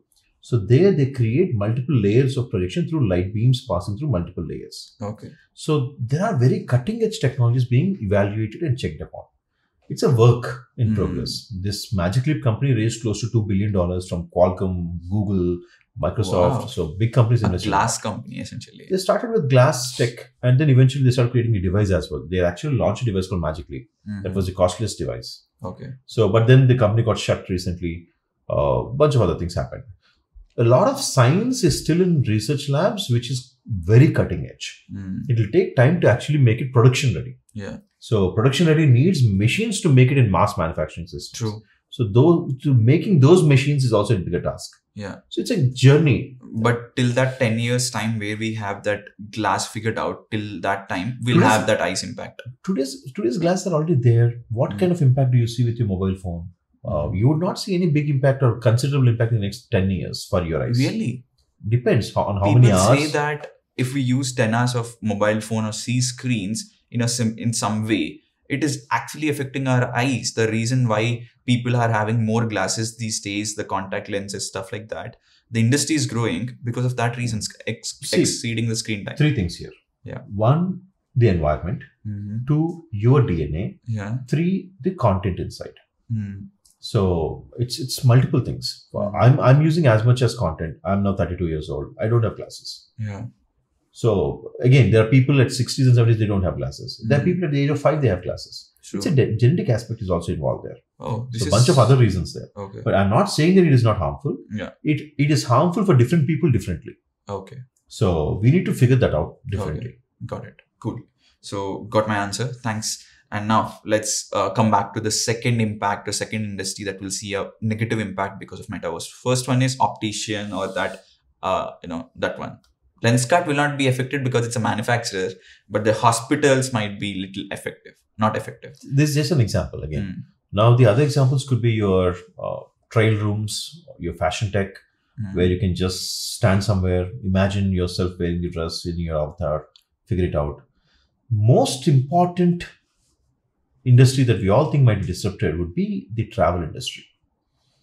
So let's say, for example, today's biggest amount of flight travel happens because of business. Okay, yeah, 70% of the travel. I don't know the numbers. Yeah, I saw that once. Business is where companies pay So you'll go in business class. Yeah. So that's a big revenue system for the airlines industry, airlines, hotel industries, etc.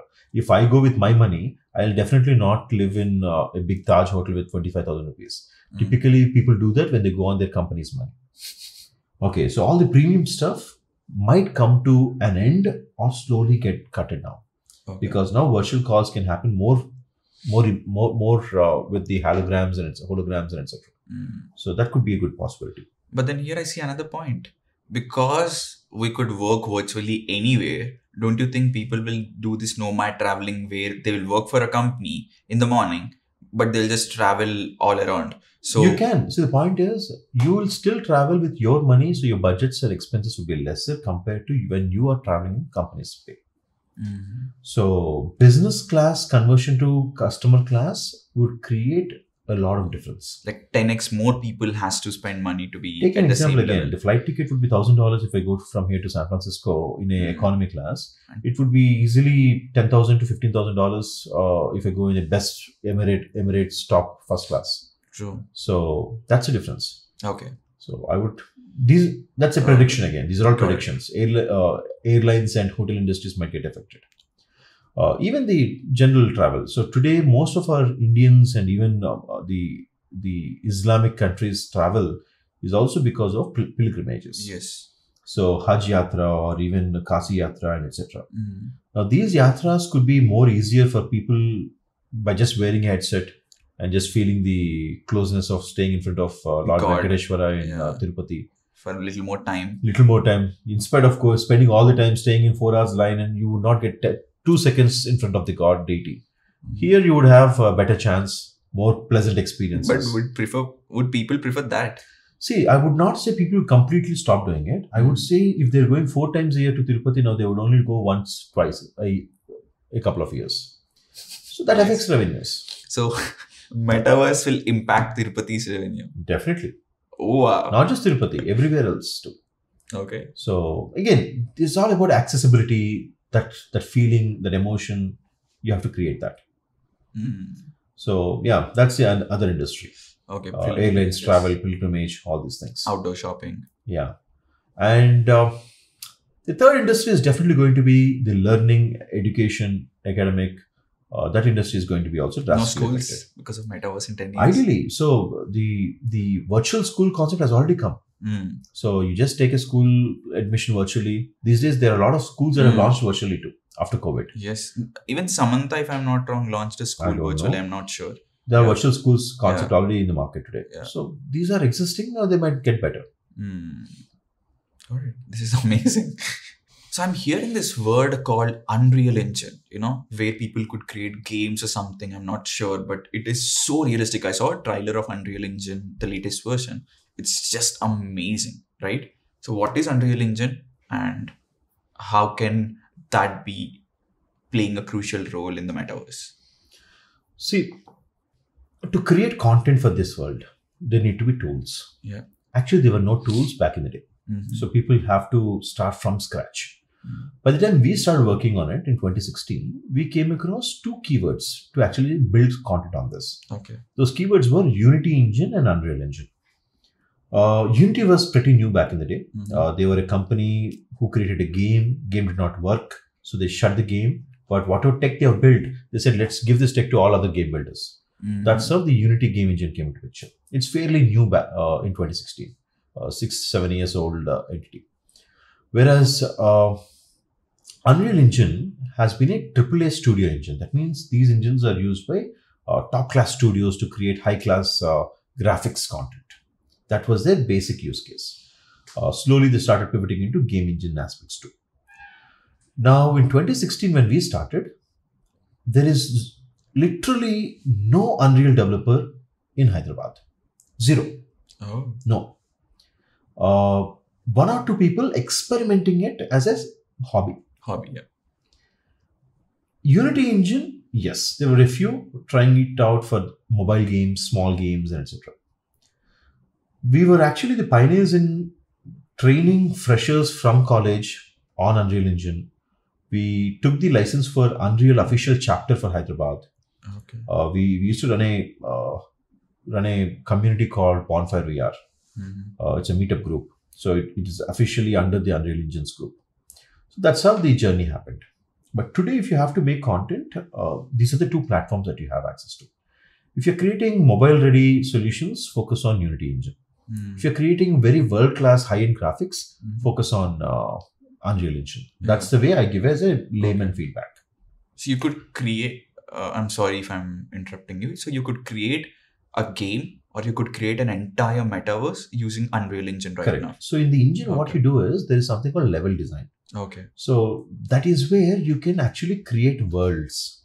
You can just take this glass, a house, a boy, and place them in a leveled environment, show how the sun comes, where the light falls, what the colors. So you actually make the real world hand by hand, one by one. Like the in Genesis, they say Jesus did this first, Jesus did that first. Like that, you could actually do it in Unreal or Unity Engine one by one.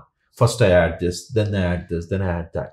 And you make them interact with each other. Now there is a benefit of AI as well. So you can give the characters behavior of how they have to behave inside. You just define the characteristics. It will behave like an artificial character inside.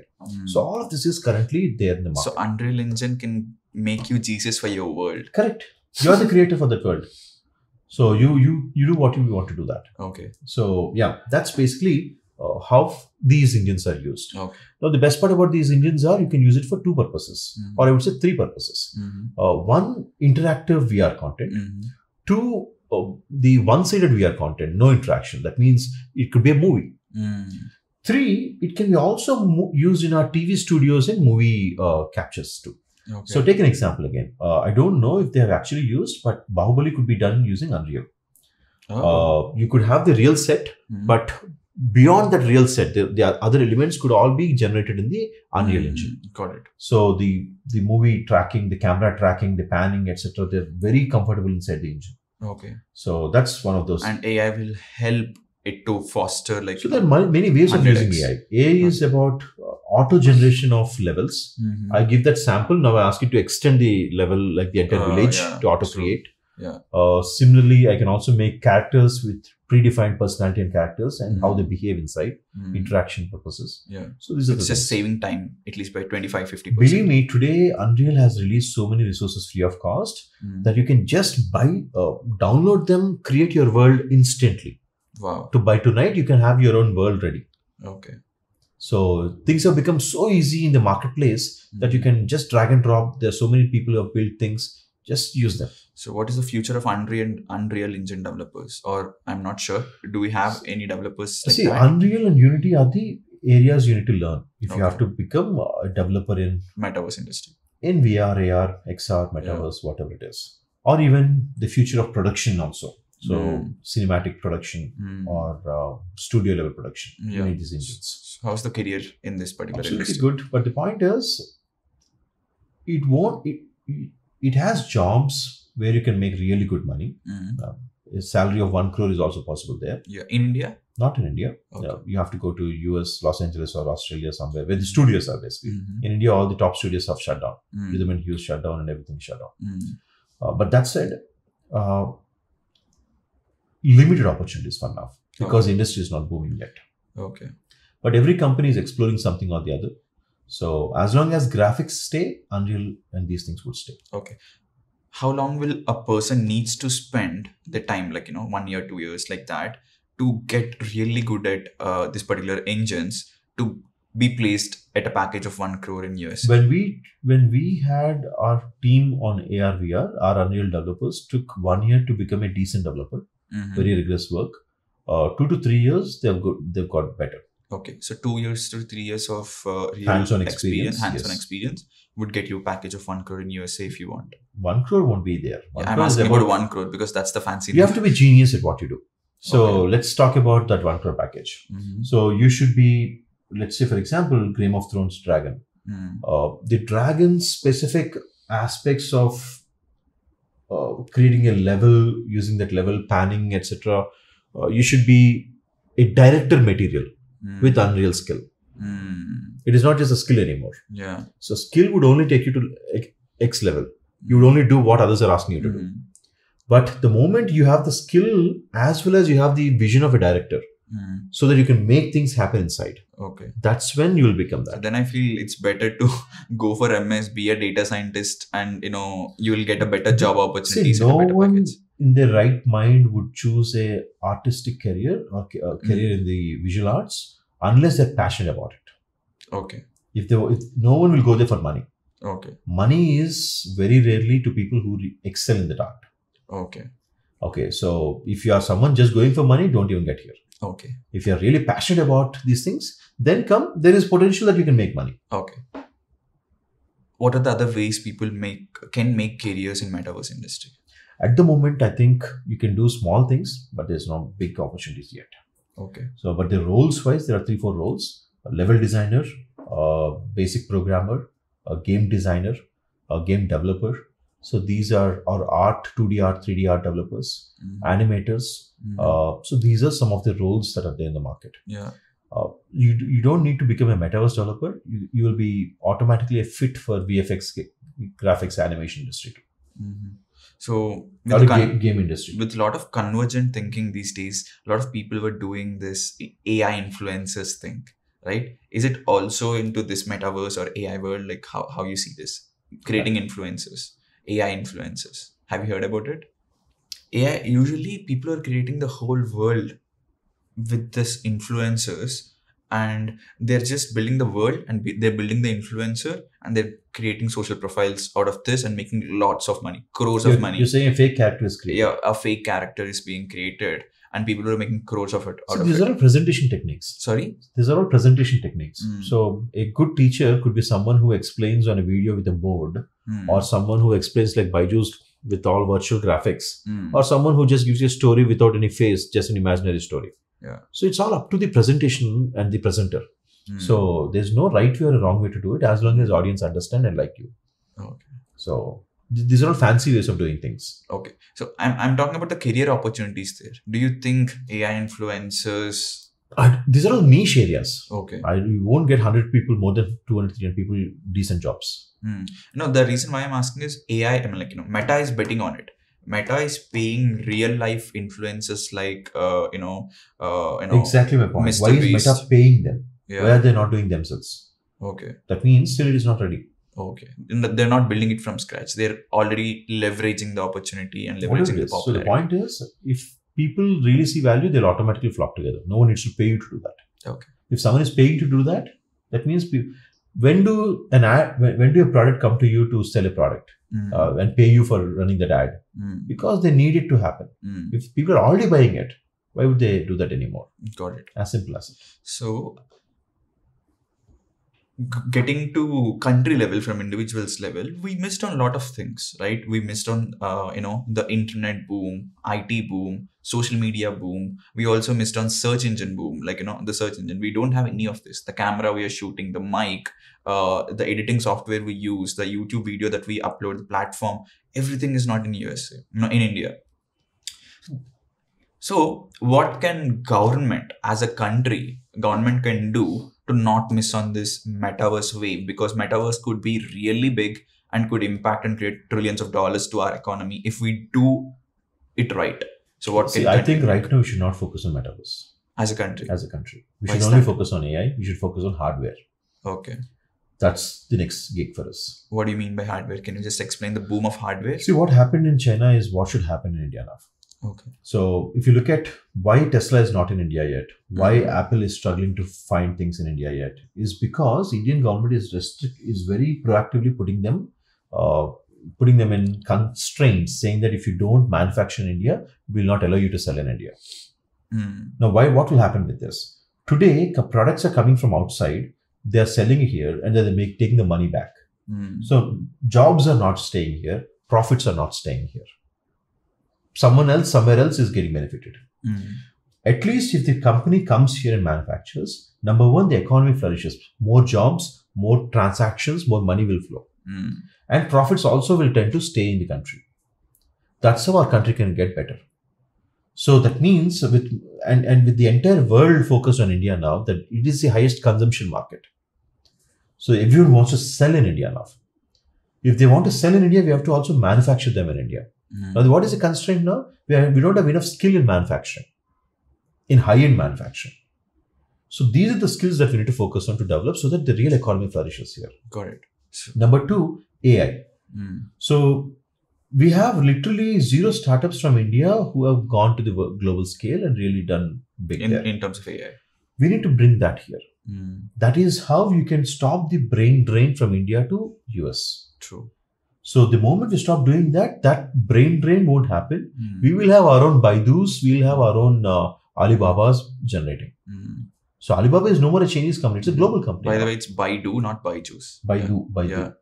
A Chinese $50 billion company. Correct. Their own version of Google, I would say. Yeah, got it. And he predicts that in 7 years we will be needing half of the world's jobs. For half of the world's jobs, we need prompt engineering as their primary or secondary skill. Do you have any thoughts on that? Absolutely, I agree. So see, prompt engineering is nothing but your ability to talk to the computer.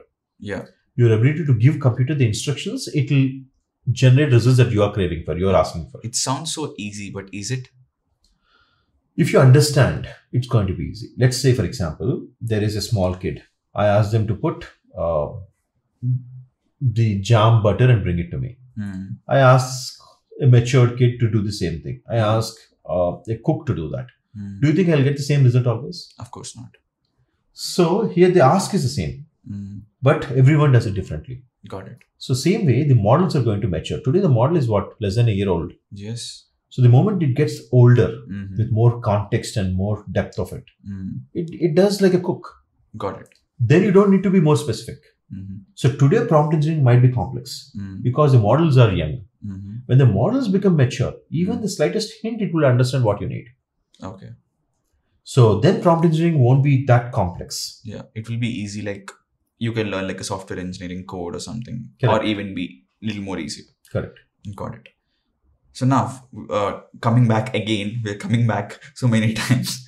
So now, you said government should focus on hardware and AI and importance of it. But how? Like what are the 3 or 4 policies or regulations government could take to, to impact the country in a good way? First, let's talk about AR 4 ways and AI 3-4 more ways. See, government is already doing things. Okay. So we have world-class AI setups being done, policies around AI as a core structure being done. Like? Let's say, for example, if you look at NIC, the national entity for all our information, etc. So this entity is focused on creating a data repository from Indian context. The biggest challenge in creating any AI model is lack of data. True. And lack of Indian data specifically, which is something only governments would have access to. True. So they are trying to see what is the data that we can publicly release so that our AI startups can benefit by creating custom models. Yeah, ChatGPT for India. Something like ChatGPT, but with Indian context. Our own models, let's say our own models. So this is something that already is work in progress. Okay. There are a lot of data repositories being launched by the Government of India. They are asking us to use those data models or data repository and create models via hackathons. Bunch of these hackathons are being launched. So there are good things going on in that direction. Great. Similarly, the value for setting up our own servers, our own data centers, that's also happening. So now we have Google, AWS, all available in Mumbai, Hyderabad. So especially Hyderabad. Yeah. So we have Microsoft, we have AWS, everyone, Google setting up their own data centers in Hyderabad. So when data centers are here, that means our data will be here. So a lot of governmental applications can also come online. Okay. So a bunch of these things are happening around. At the same time, recently I was at an Ayurvedic trust. I came to know that this gentleman, the doctor there, is working with ISRO and AIIMS Delhi to create a specific model to interpret the pulse reading and predict what could be the potential disease inside.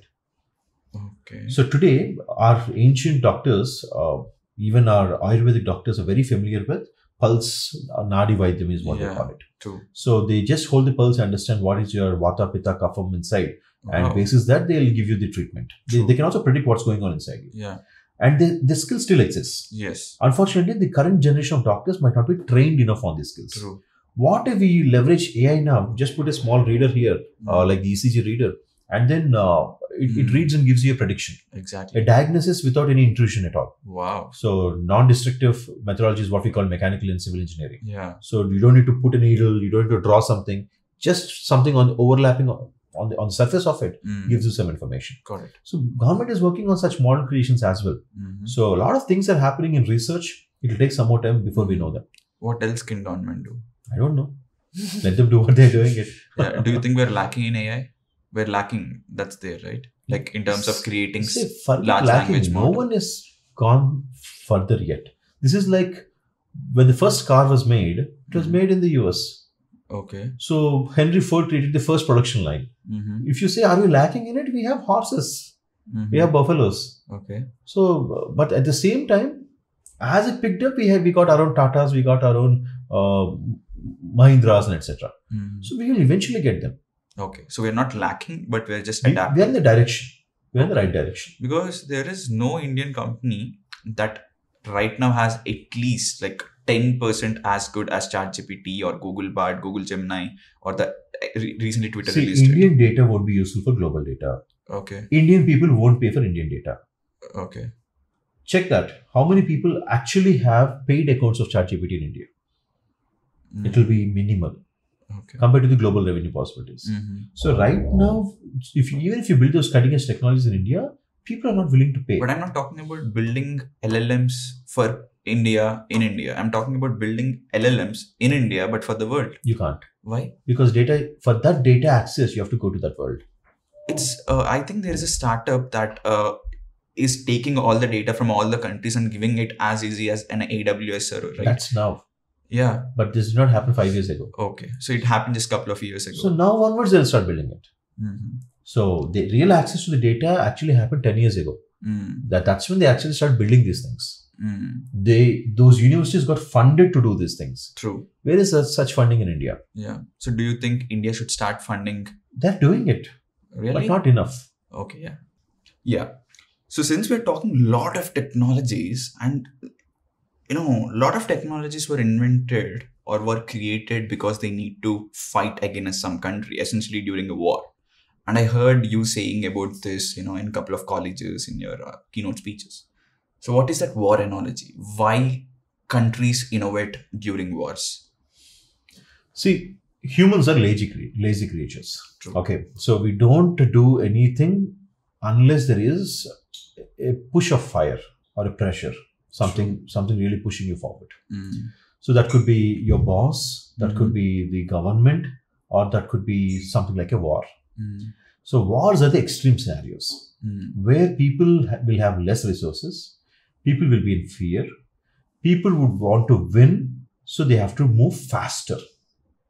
These things would come very rarely to create a societal impact together. Let's say, for example, in my company, I am someone who wants things to be done today. So I'll talk about a feature today. I'll tell my team to develop it today and give me. This is my urgency. Will they have the same urgency? Maybe not. But in the case of war, everyone will have that sense of urgency distributed well. True. So, and they all want to do in less. Less time. Less time and less money also, less resources. Got it. And they don't care whether they have the know-how or not. They just care whether the opposition have the know-how or not. If they are doing it, we should do it. That's how the attitude would be. So these are the things which would really contribute to things going very fast. Innovations becoming very fast or coming out very fast during wars. Look at any innovation for that matter. Take the case of atom bomb. Why is even the atom bomb created? If you look at the Oppenheimer movie, the movie talks about that they are doing it, so we should do it before them. And that's how the resources were mobilized, a new town was formed, and everything moved forward. Similarly, when India launched the Aaron Pokhran test, or when we, let's take an example of airplanes. Airplanes came from wars, for that matter. Wright brothers created them in 1902, but they were commercially super viable only during World War I, World War II. And once that is done, they're so damn good. Now they started bringing it to the real worlds. I recently watched a documentary on Harley Davidson. Okay. It's on Discovery. So it's a 3-season episode. It says exactly the same thing. During wars, they wanted to bring they want to be a support to their warriors on the front. So they created machines which would work in spite of dust, mud, and etc. Today, that is the reason why they go very well on the off-roading systems. So these are the things that some of the examples that we can take. Why wars really make things work faster and better. Similarly, take the example of internet. Where is internet coming from? It's from an organization called DARPA. DARPA is the DRDO version of US. So they have created this in their lab in 1940s. Later, slowly it came to what we know today. So every major technology, every major innovation comes from that stressful environment, especially during these wars. Okay. So yeah. So the country that fought more wars might have more innovations in it. Chances are high. Okay. Any country that you could name because of the war? Let's take a very simple example. War is an extreme example, but let's talk about another extreme example. Pandemic, COVID. So war kills more people, you want to win it. COVID kills more people, you want to win it. It's the same scenario, right? Yeah. Now, during COVID, many things changed. For the first time, a vaccine was released in less than 6 months in the world. Not India, in the world. Yes. Why? Because it's the same innovation, but they're forced to do these things in the short term with less resources. Because high stakes. And India created these vaccines in this very Hyderabad and sent them across the world. Very true. So these things could, and this was all in the recent movie again. Which movie was it? On Indian vaccine war. Yeah, Vaccine war. Yeah. We should watch that movie. Yeah. So it talks about how India innovated to do this. ICMR made this happen in a short period of time. So wars are not just, when I say wars in the context of people killing each other, it is also in a war room scenario like these things. So that's when things will be pushed. Got it.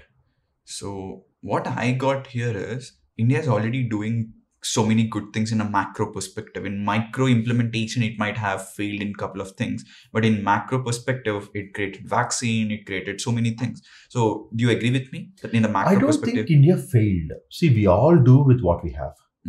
We don't imagine something from outside the world comes and helps us. True. So that way, we did a lot better than the developed countries of the world. Yeah. UPI. Not just UPI. Yeah. Think about during the COVID, the number of days that China went shut down without production at all to what India has done. Yeah. Look at the birth, the hospital beds and etc. The pseudo tent-based very instant mechanisms that we created compared to what US could do. True. So to handle 20 crore population, they were struggling. We handled Assam say 140 crores, not 120, 140 crores Aramse. With multiple fold less resources than them. So in any way we see Indian mindsets are brilliant. And when a situation comes, we will crack it. One or the other way. Wow. But the point is, if we have got resources, if we have planned these things earlier, or if our governments have listened to these things earlier, things would have been slightly different. Yeah. But when the crisis comes, we are the best people to manage, at least in all the things that we have seen. True. Thank you, Jignesh. Thanks a lot for coming in to Decode Purpose with Avinash. So that's one impeccable podcast I have ever been to, even ever listened to. Thanks a lot. Thank you very much for having me.